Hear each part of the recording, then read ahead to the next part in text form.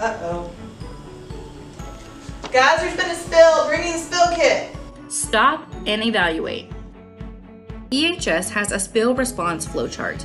The way the chart works is if you can answer the questions to get to the bottom of the page with a green box, then you may respond to the spill yourself.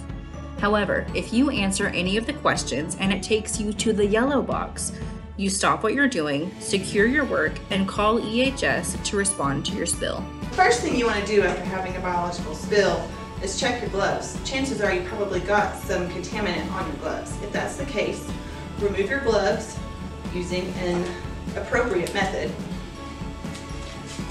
and put them in your infectious waste. Don fresh gloves before addressing the spill.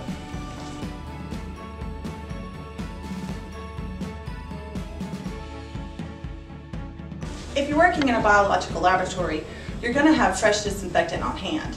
That's an essential part of your spill kit. You also need some kind of absorbent material, a mechanical means of picking up any kind of broken glass, and potentially a biological solidifier such as biosoap, which can help solidify a large spill such as the one that I made.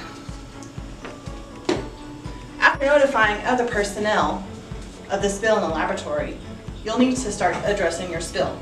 It may be necessary for you to evacuate the space for 10 minutes or so to allow any aerosolized material to settle down. The first step is to cover your spill in an absorbent material. You'll see that I'm starting way out from the large area of the spill because the droplets travel out from the spill ring and form a radius around the primary spill. If there's large pieces of glass I can reach without entering the spill area, you can remove those with your tongs and put them in a biological waste container. Make sure that if you're handling broken glass, that it goes into a rigid container and not just a bio bag.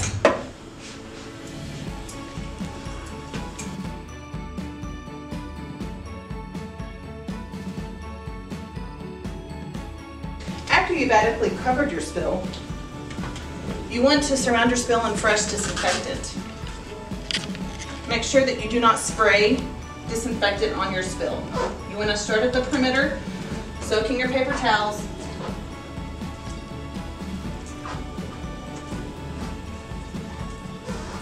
and continue until you've saturated the entire area with disinfectant.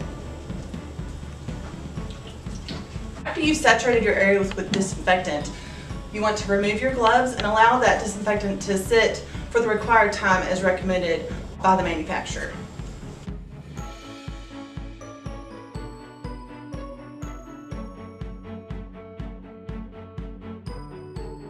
Now that my spill has set for the recommended amount of contact time, I'm going to continue addressing it.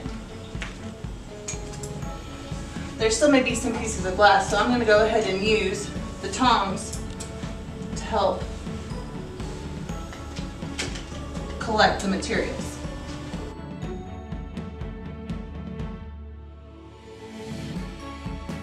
This waste can actually go in a regular trash can because it's been adequately disinfected. If you choose, you can go ahead and dispose of it as biological waste if you did not use bleach. If you did use bleach in your decontamination process, we don't want those items to enter into the autoclave to be processed because it can corrode the inside of the unit. If you spilt your material near a vertical surface such as I did, you want to make sure to decontaminate those areas.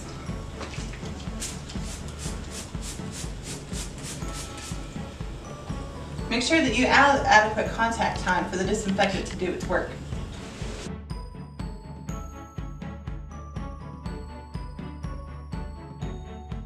After you've addressed your spill, it's a good practice to go ahead and do a thorough mopping of the floor because there may have been drops that you didn't see. Make sure that after you're done cleaning your spill that you change out your gloves so you have fresh gloves before you restart your work.